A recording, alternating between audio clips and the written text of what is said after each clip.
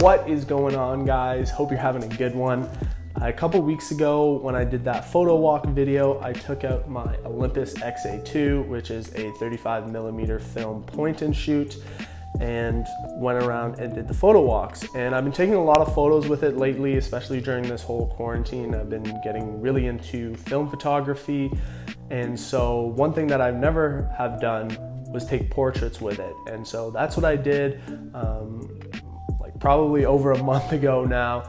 I took some portraits of my sister just in the front room of our house during kind of like that golden hour. The lighting was really nice and even, so I'm super happy with how they turned out.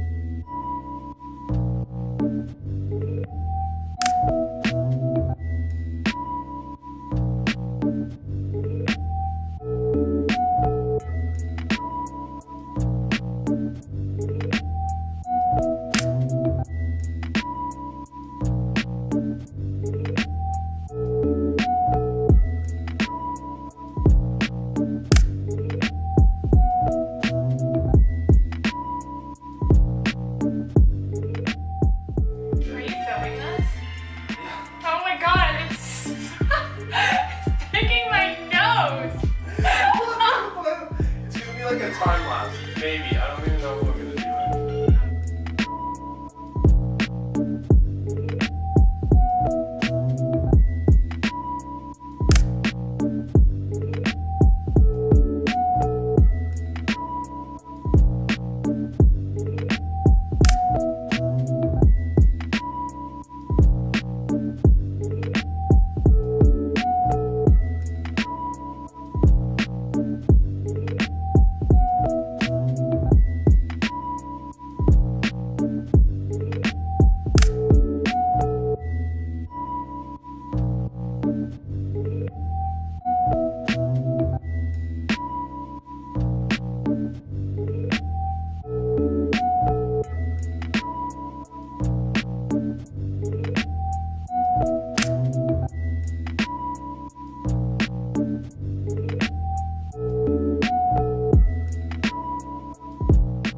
So those were all the photos, and I just wanted to share some thoughts about how they turned out and whatnot.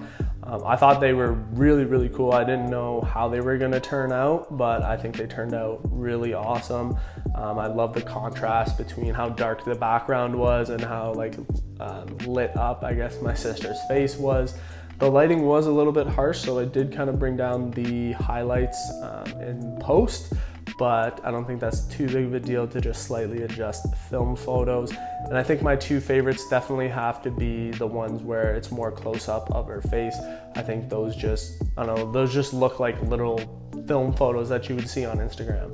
And then I think my ultimate favorite one is the reflection with her eyes in the vinyl. I wanted to get a photo of her taking a vinyl out of the sleeve, and then Monique actually pointed out, she's like, oh, look at the reflection. And then I went kind of behind her and was like, oh crap, that's sick, and snapped this photo here. Unfortunately, it looks like there's a light leak, or there is a light leak. I just hope it's not from my camera. Hopefully it was just in the development phase, but it does kind of give it a little extra something to the photo, and it kind of looks cool. I'm not too mad about it.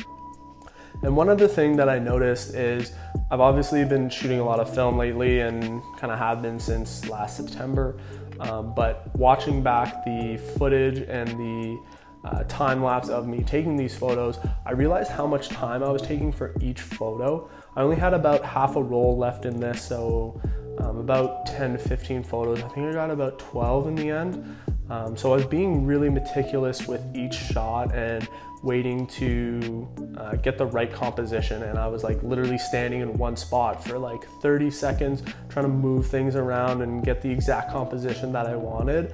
And I found that I've never really been that meticulous with anything that I've ever photographed, moving different things around, like objects in the photo, making sure everything is exactly how I want it before snapping that photo. And of course, with film and me only having like that half a roll left, it was a very finite amount of shots that I was gonna have. So that's something that I found interesting, just kind of looking back on the footage.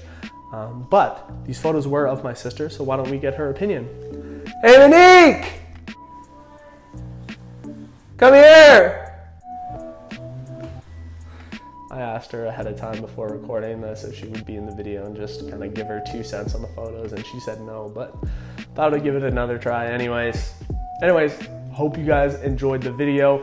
I'm gonna be making a video once a week now. I just gotta do that plan and execute on it. So if you like this video, hit that like button and subscribe if you wanna see more and see some of the next videos. Committed to doing 1 video a week from now. All right, see you in the next one. Peace.